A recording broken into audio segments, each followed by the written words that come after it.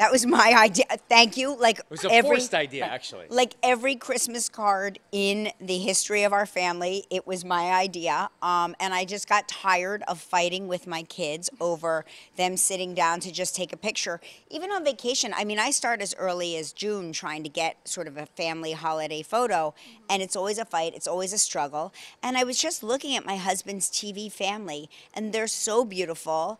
And Camila Mendez and Marisol Nichols are so nice, and they didn't mind being on our family holiday card. And I said, you know what?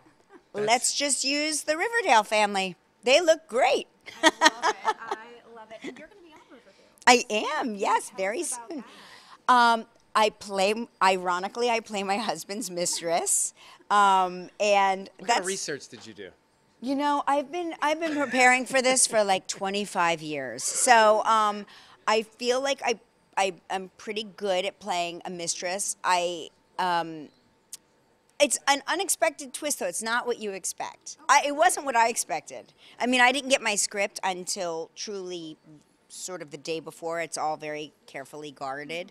And my role is not what I expected at all. Yeah. Excited.